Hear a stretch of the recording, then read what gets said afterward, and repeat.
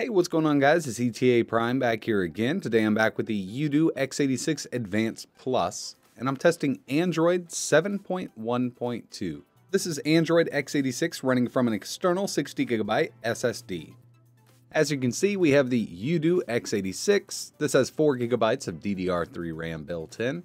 The CPU is an Intel Celeron 3160 at 1.6 GHz, and it does turbo up to about 2.3. It is a quad-core CPU, and it says Intel Cherry Trail, but I think it's a Braswell. I'm pretty sure it is. The GPU is an Intel HD 400, does OpenGL ES 3.1. Android 7.1.2 Nougat, and like I said, this is running from an external 60GB SSD. It's Android X86. I'll leave links in the description if you want to try it out on your own PC. In this video, I'm just going to test out some benchmarks and a few native Android games. First up, we have Antutu. In all of these tests, I did have a fan on the heatsink, so it's not throttling the CPU. We scored a 71,558. Not too good. 3D performance is decent, but then again, we're still dealing with the Intel HD 400 GPU. I couldn't get ranking to work, but I can assure you this is actually really low for Antutu and newer Android phones. Next test I ran was 3D Mark. We did a Slingshot Extreme and an Ice Storm Unlimited. For Slingshot Extreme, we scored a 1478. For Ice Storm Unlimited, we scored a 21,117. Little on the lower end, not too bad though. We'll go into best devices. These are the Slingshot Extreme tests here. The Apple iPad Pro for 2017 comes on top with a 4,586. Next up, the Nvidia Shield. The Udoo X86 only scored a 1,478, so we're down in the list a bit here. We'll find something to compare it with. And the Nexus is at the 6P. Yeah, that has a Snapdragon 810, so we're right around that, a little bit above it. Not bad. I'll get the list sorted so we can check out the Ice Storm Unlimited scores. We're way down here. As you can see, the new iPad is dominating the field right now, but we still have the Nvidia Shield TV on up here with a 45,000. We only scored a 21,117, so we're way down the list again. We could just keep scrolling until we find something comparable, but it's going to be a lower end, older phone. The S7 still comes out on top, above the Udoo. The N here. And yeah, even the ZTE Pro is a little higher.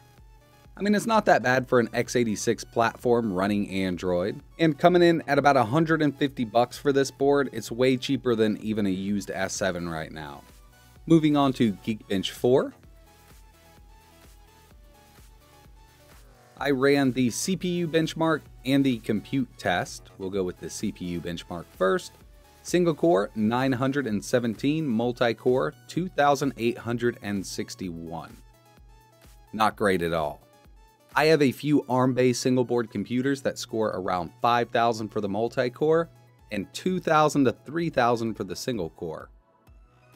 With compute, we're way down here with a 1,025 for the compute score. But here's the deal, guys. This board was not specifically designed to run with Android. This is an x86 CPU meant for Windows and different x86 Linux builds. So the interface runs smooth, YouTube web browsing is great, but a lot of these apps don't work. Netflix doesn't work. Keep trying it over and over again with different builds and I can't get it to work. I also tried Bully, does not work. San Andreas, same thing. So we need specific x86 APKs for a lot of this stuff to work. PPSSPP won't launch, and I knew it wouldn't launch, I just wanted to try it anyway. There is an older version that does work on these x86 CPUs, but I didn't even try to download it. You could always run Remix OS on this or Phoenix OS. We're going to launch YouTube, and then we're going to do the side-by-side screen with, let's say, YouTube and Chrome. This is a cool feature with Nougat. I'll find something in here to watch. I have a few other x86 single board computers like the Upboard and the Latte Panda. The sound doesn't work over HDMI using Android, but this board does work. Bluetooth and Wi-Fi also work out of the box with Android x86. I wanted to test some native Android games, and we're going to go with Asphalt Extreme. It actually works very good on this board.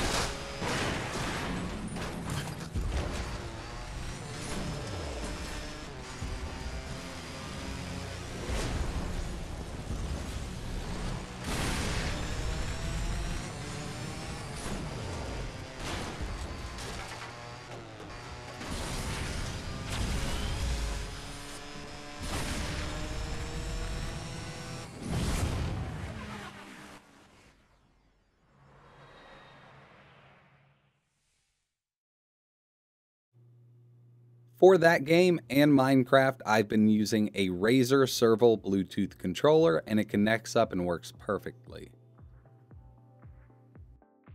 Android Pocket Edition for Android works on a lot of devices. As you can see here, gameplay's pretty smooth. If you do notice any lagging, you can always turn the rendering chunks down, get way better performance out of it. I just left it stock the way it comes from the App Store. I'm going to do a Dynamite Test real quick. Let me set this up.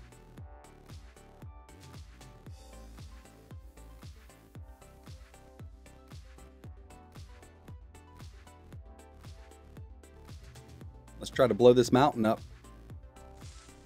Now this used to crash phones and stuff like that when Pocket Edition first came out, but I haven't been able to crash any phones. This game is very highly optimized for a lot of different devices. They've done such a great job with Minecraft Pocket Edition. And you'll have no trouble at all running it on your Udoo X86 using Android.